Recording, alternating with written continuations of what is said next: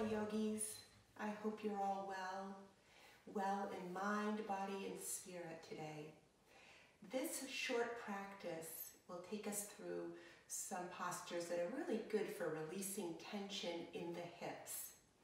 So if you have a couple of blocks, great, but you don't have to have them.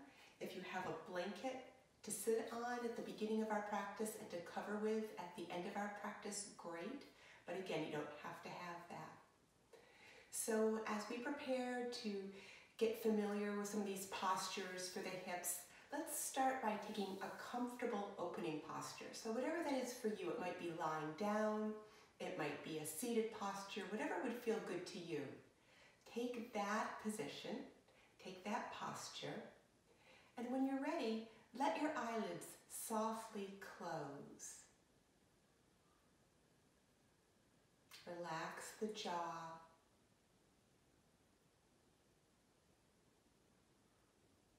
And let the awareness drop down into your body.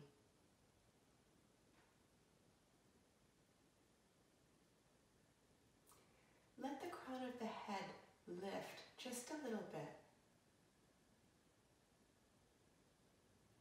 And then feel the weight of the bones of your legs and your hips.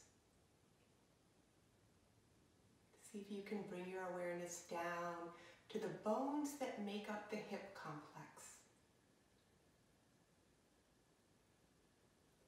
Pull the abdomen in gently. And then bring your hands palm to palm in Anjali Mudra in front of your lifted heart. Take a moment to set your intention for your practice today. As we go through these postures, what is it you would like to shine the light of your awareness on? Acknowledge that to yourself and repeat it to yourself. And then let the hands come down. Take a nice deep cleansing breath.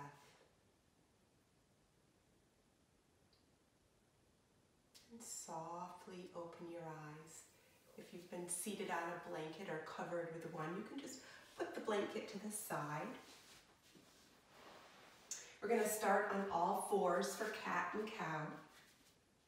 Hands under shoulders, knees under hips. Turn the toes under, opening up the soles of the feet. As you inhale, lift the tip of the tailbone, lift the collarbones, lift the crown of the head. As you exhale, tailbone turns down, spine rounds, chin tucks. Go back and forth in these two postures. So we're going to let the posture begin each time at the tailbone, and then up the back of the hips and up the spine. And then we round in, getting flexibility in the spine and also some nice easeful movement in the hips. Take one more round, sweeping the collarbones up in cow pose and then curling in a bit on cat. And then I'd like you to take your knees to touch, the inner edges of your feet to touch. Sit back at your hips, palms open to the sky, relax the shoulders, and then begin lifting the hips till you feel a nice little traction in the spine. And release back down. Come on up. Place your hands in your back pockets. Turn your toes under here and separate the knees. Let the shoulders and the elbows work back towards each other and lift the heart. Engage these muscles because we really want to bring the energy up and then hold the low back and then a nice sweet little stretch in the solar plexus, a revealing of the heart. Letting the throat open, letting the head roll back. As you exhale, hips to heels, hips to heels, stretching the soles of the feet. And then come on up. And when you're ready, come around, hands under your shoulders again. So you'll be oriented differently on your mat. But for the sake of this video, I'm coming off the mat a bit. And you're going to take your left foot out like a kickstand, up in alignment with your hands. And sweep the left arm up. Let the head roll back. Lifting and opening up. As you exhale, hand comes down. And now, work the hands out in front of you. Just like you would be doing down dog, you're gonna let the head hang.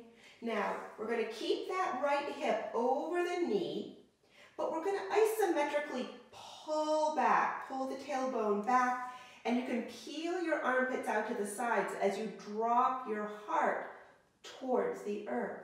You may even end up putting your head down. And then come back up. We're going to do the same thing on the other side.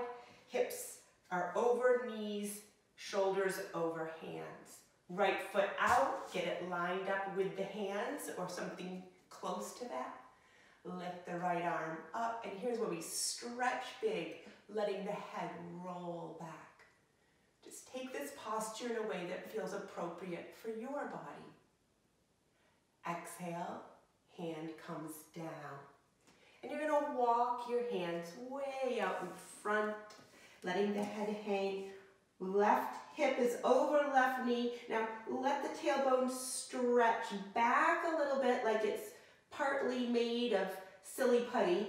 Spread the armpits out to the sides. Maybe the head goes all the way down to the floor. And then release back up. Come on up, yogis. Come into plank posture. Get nice and long here. A little bit of working the knee joint, stretching the Achilles. And come back to stillness and plank. Knees can be up or down, but you're going to inhale and then exhale to lower. Inhale, sweep up. Bhujangasana, cobra pose. Lift, lengthen. And then push your 10 fingertips in. Hug the elbows in. Pull back isometrically. You'll feel a little stretch at the hip flexors. And then child's pose. Sink back. Once more, hips towards heels. If it's too much bend in the knee, you can always lift your hips up a little bit. Now come up onto fingertips here, yogis. Fingertips. So the palms are lifted off the mat, and spread the underarms out to the sides once more. And then come on up. Now, if you would like to pad, we're going to do some lunging. So if you'd like to pad for your knees, you could grab your blanket or a towel or a kind of a pillow that isn't very full, a flattish pillow, something to make sure the back knee always feels supported. If you don't need that, that's fine. You don't have to use it. We're going to step the left foot out and make sure the step is kind of a big step because we're going to want to move the hips forward here. Inhale, lift, and exhale, drop the hips. Inhale, lift the heart. Exhale, peel the arms and hands out to the sides. Go nice and slow. You could even roll your shoulders here. The idea is that you're dropping the hips down, spinning the arm bones, lifting and opening. And come on out of the pose. Go gently, go slowly. Let the body really feel what's happening. Now we're going to step the right foot way out. We want to give a lot of room for the hips to move here.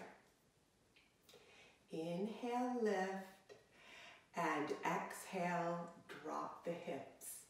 Lift, lengthen, open. Inhale, lift and open the heart.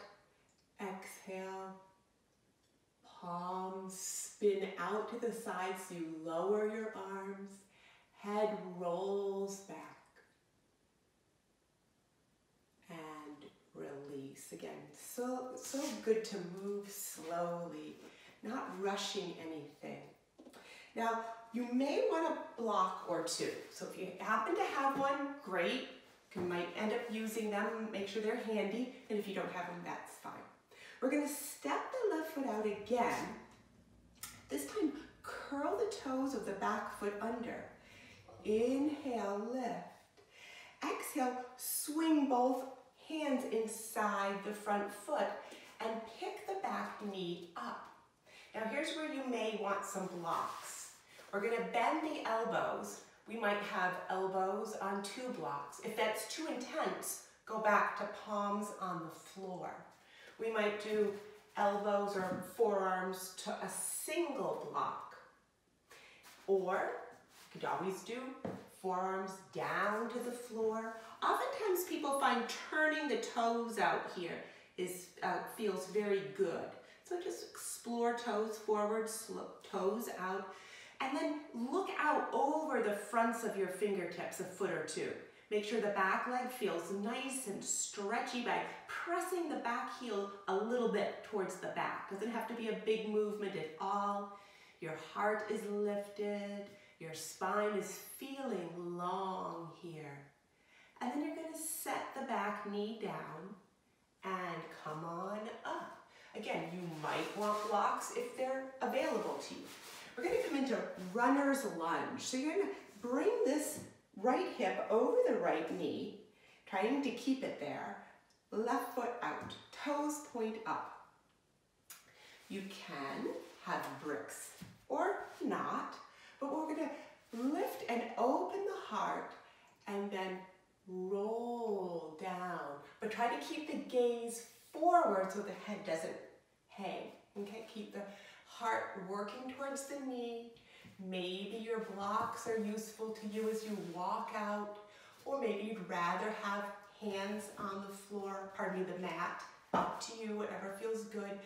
Couple variations here. One is hand can come over the foot and give a little tug. For some of us, that's too intense. So we just keep the hands down. The other thing is you could always add a twist. So you're gonna, when you twist over to the side, you might feel a nice tug between the hip and the bottom rib cage. Either way, anyway, all are good variations. Take a nice deep cleansing breath here. And then you're gonna come on in. And here we go. Same postures on the other side, so bricks are handy if you'd like to use them. Don't be surprised if one side feels a lot different than the other. Inhale, lift. And exhale, swing down. Hands inside the foot. Back toes are turned under, and then you lift the knee. Again, foot can be forward, foot can be out to the side a bit. The idea is that you begin bending your elbows, just noticing 2 bricks, 1 brick, no bricks, or the floor. Whatever works for your body. So each of us has slight variations on thigh bones and hip complex and all of that. So each person's posture is going to look a little bit different. Look out over your front fingertips so the head doesn't hang. Stretch that left heel back ever so gently. So the abdominal wall is up, the heart is open. Take a nice deep breath. And then you can set your back knee down as you walk yourself in. Coming back to runner's lunge on the other side. So remember, we're gonna let the left hip go over the left knee and keep it there. Bricks might be nice for the hands, but you don't have to have them. Inhale and exhale. Begin lowering your spine.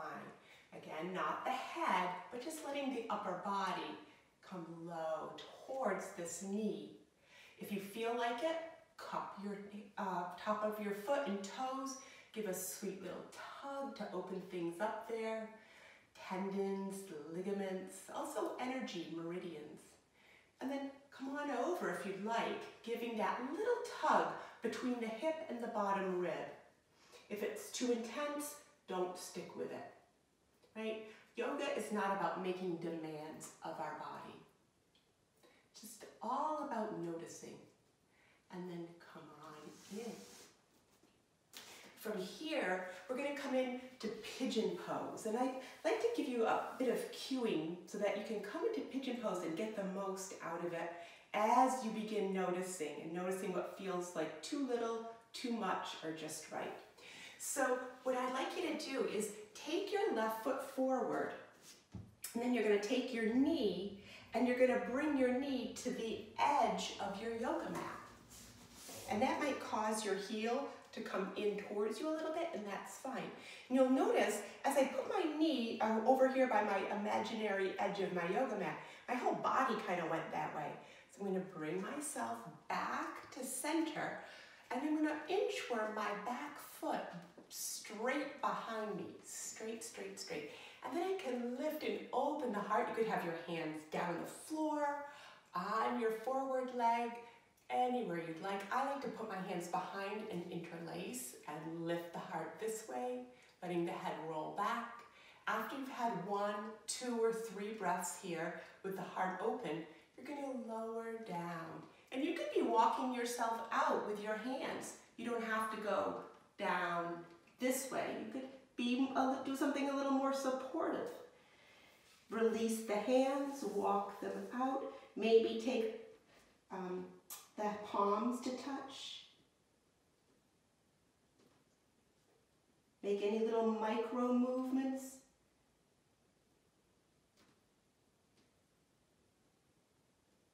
Relax the jaw. And then you're going to walk your hands in as you lift your head. Keep this foot and leg where it is. Turn the back toes under. And we're going to push to come into 3-legged down dog. Lifting this left leg high. Dropping the back heel. Lift, lengthen, and open. Now notice how good it feels to squeeze the muscles of that lifted leg, clearing the knee. And then the foot comes down. We're going to do the pigeon pose on the other side. So I'm going to take my right foot forward, and I'm going to tip my leg over so that my knee comes to the outside edge of my mat. I'm going to pretend my mat is right here, and there's my knee at the edge of it. Walk myself to center. It may feel good for this foot to pull in towards me a little bit. I'm going to inchworm my back foot back a lot, and then take a posture that lifts and opens the heart. Could be this, could be hands on the legs, could be interlacing behind. After 1, 2, or 3 breaths, you lower. Come down to your mat with your forehead, and maybe arms will come out and palms will touch together. And you'll take a couple of breaths, letting yourself notice. Notice what feels good to your body.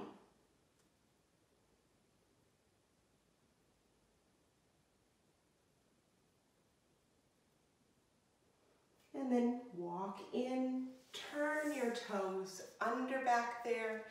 Get ready for 3-legged down dog. Press down to rise up. Lift, lengthen, and open. Squeeze the muscles of your lifted leg to clear the knee. And then the leg comes down. Put the knees down. Walk your knees up towards your wrists, cross at your ankles, and come on over to seated. Take your right ankle over towards your left hip. Step your left foot across. And then push down with your 10 fingertips and sit down.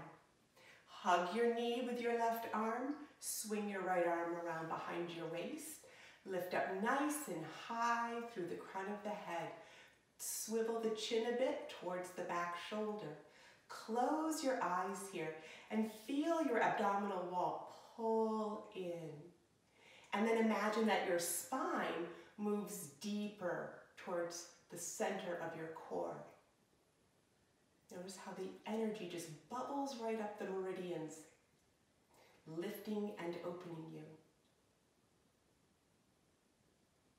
And release. Go nice and slow. Other side. Heel to hip. footsteps across. Hug your knee with your opposite arm. Other arm goes around behind you. You're going to lift up through the crown of the head. Turn your chin towards your back shoulder. Let the energy lift up the spine. Now pull the abdominal wall in. Shift the spine deeper into the core. Let the energy rise. And unwind. Press your feet out in front of you. Dandasana. Hands down, shoulders roll back. Abdomen pulls in. Lift and open the heart. And then lift the arms. As you exhale, keep the belly button pulled in and lower. Hands can come to knees, shins, ankles, feet, whatever feels good. You're going to press the heels forward as you dip down. If you like the feeling of hanging the head, you can do that. I would encourage most of us to look forward. It's very good for the neck. We tend to be looking down a lot these days at phones and tablets. So lifting the head is actually a nice little counterpose to all of that. And release. Good. Come on down. Lie down on your back. Now you're going to let the left leg come up nice and high and wrap the right leg around it like a snake around a branch. You're going to glue your legs together so that they don't slip and slide and place this left foot on the earth. Lift and open your arms like a cactus. And then you're simply going to let the knees fall to the left, but keep the right shoulder blade down.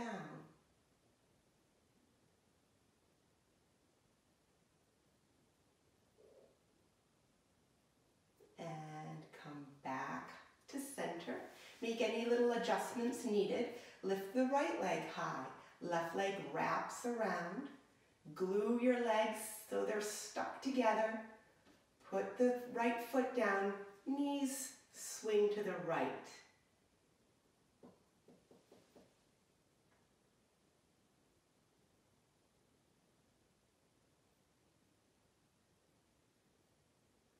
And release. Undo the wrap of the legs. Now put the right ankle atop the left knee. Interlace behind the left thigh bone. Press with your elbow, press the right leg away, pull the left leg in, gently flex both feet. And then once you have that pulling in and pushing away action going, you're going to tip 1 or 2 inches to the left and keep doing that. That pull in, push away.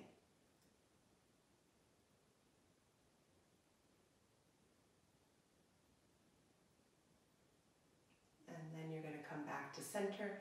Put the left foot down, keep the ankle glued on the knee. Open the arms once more and pivot that right foot down to the earth.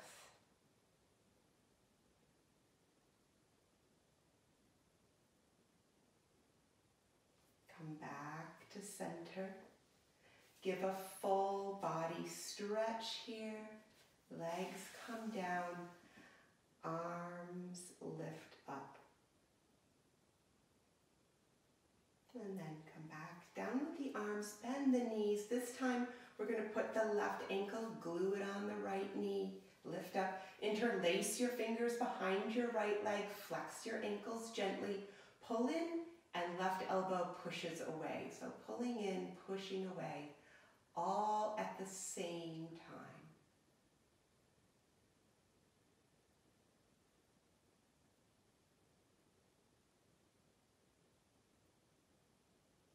Move 1 or 2 inches to the right, but keep the pulling in and the pushing away. And come back to center.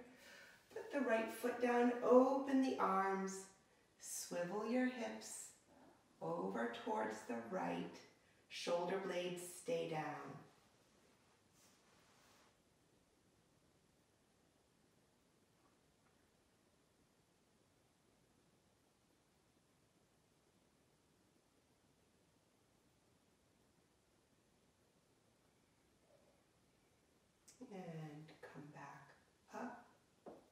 again, full body stretch here. Full body stretch.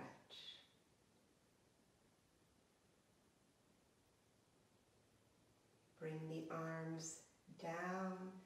Lift the feet for happy baby. Hold the outer edges of your feet and then just give a gentle, gentle rocking motion.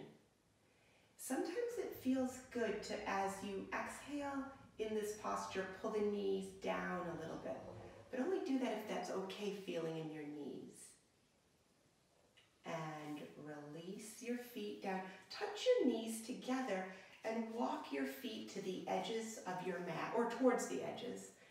Open up the arms comfortably. You might feel a sweet little tug at your outer hips here.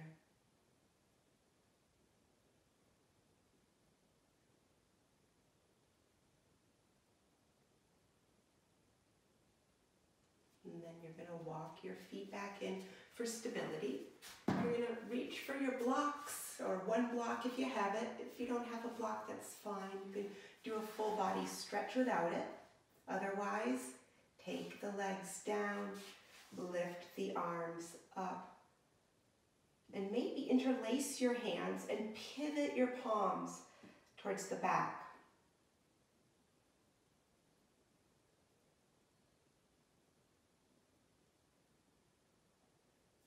Take another deep cleansing breath here.